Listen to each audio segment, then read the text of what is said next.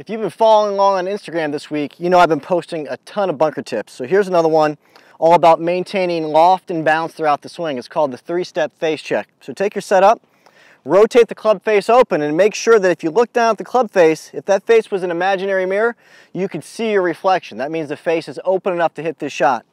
Swing into the backswing, turn your eyes to the club face, and imagine that mirror again. If you can see your reflection, you've maintained the loft, you maintain the bounce. Go into your follow through, hold, and check that face one last time. If you can see your reflection, you've maintained the loft and bounce through contact, leading to what should be a good shot. Get yourself set up, check 1, check 2, check 3, put a swing on it, and see what you get. So bunker play, it's all about maintaining loft and bounce. Next time you go out, work on this 3-step face check and you're going to be in great position to hit some better golf shots.